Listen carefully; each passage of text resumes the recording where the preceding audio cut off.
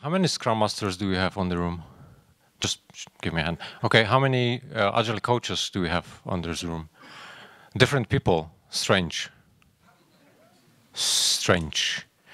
I think it should be kind of close to each other. I mean, those two roles.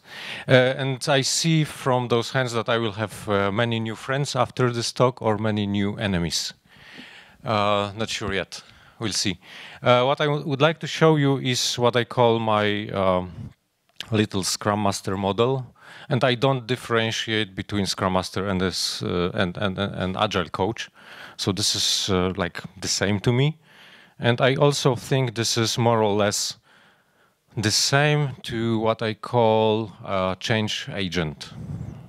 We are about to change the organizations we are in. That's the role, right? So my view on this role, I will show it to you through 6 lenses, 6 areas, 6 domains I believe we should be active in as change agents, Scrum Masters, Agile coaches. And this is something that is a bit difficult to some. And I'm curious how you will react to that. The first lens or the first perspective or first area or domain is obviously Scrum. If Scrum is your thing, Scrum is definitely my thing. But this word, I basically mean all those things that relate to the working model you accepted as your own. Could be Scrum, could be Kanban, or whatever it is. You must be a master. So I put a word mastery here, a master of this thing. Of course, this is the Scrum in my case, but also all the things that are around Scrum. And I believe if we want to change the organizations we work with, we should be masters of this thing. Usually there is no problem with that when I talk to people and I work with Scrum Masters. This is like broadly accepted, so no surprise here, I believe. The other is also sometimes broadly accepted, but with few exceptions. I put people as a second thing. And by people, I mean the teams we work with, the individuals we work with, because we also work with individuals, right? Not only the teams. And also I put me here. Self-awareness, ability to manage your own energy, ability to stay sane in sometimes insane organizations. So by mastery in that area, I believe we should put attention to who is a human being. I mean, the people we work with, they are people, they are human beings, and they are strange species. We should really, really focus on that and learn a lot about people. And now the thing starts a bit controversial for many. If we are about to change the organizations, we also should be, in my opinion, more and more aware about the business the organization does. And of course, this is the product owner's perspective, could be long-term perspective, the business or the product actually. Are you able to help your product owner if you have no clue about the business that person tries to do? Can you help your product owner if you have no clue about what is the business models the organization operates with?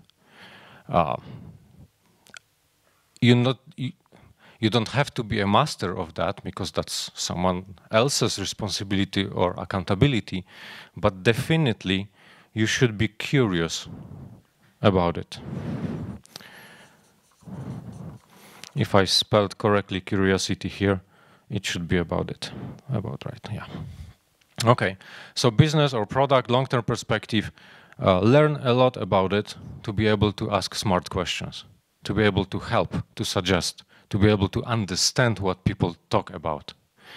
The second, for the lack of better word, I still put a project here. And I'm very open to change that to something else. I see people use a word initiative or something like that. To me, it, regardless of the word, it still means the short-term perspective.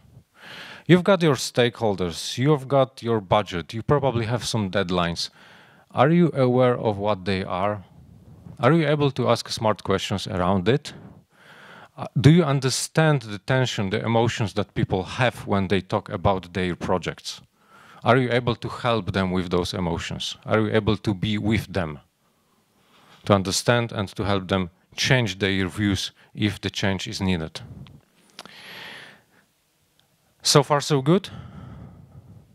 More or less? No new enemies on the room?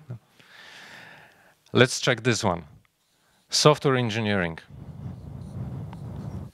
And this is interesting because, sometimes Scrum Masters look like they want to kill me when I show them that they should be interested in the software engineering domain.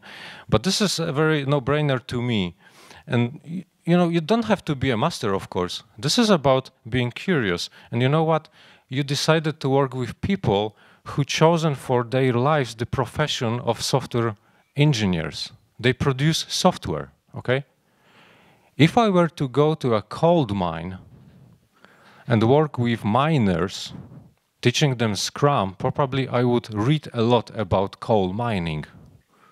Out of respect to those people. If nothing else, of course. So software engineering, again, you need to understand what's going on the team. You need to be able to ask questions. You need to be able to help them with their profession. You are not there for yourself. You are there for them. The last one, or almost last one, is the organization. What I mean by that is basically the organizational culture and the change. How do you change the culture? How do you change your company? And you've got also a very special people there who are able to do that by changing the game rules. This is the management. And they are still needed, they are still there. We still need them. Probably the role will change in time, as Peter said. But they are there. They've got their tensions, they've got their responsibilities, they are accountable for something. You need to be able to talk to them and to understand their perspective if you want to change that. I used to be a brave young Scrum Master who was passing the message about, the new wonderful thing. But, without understanding the background, it's a pointless message. You need to understand what you are trying to actually do in the organization. You need to stay curious about those things and learn more and more and more to be able to work with the people deeper and better than you are today. There is, I said 6, but there is actually 7 perspective. There is one more, and I will get back to the me here. And really, this is something that I'm not sure if I use the correct word, but I like to call it self-awareness, like the meta level. You need to understand your abilities with regards to all those domains.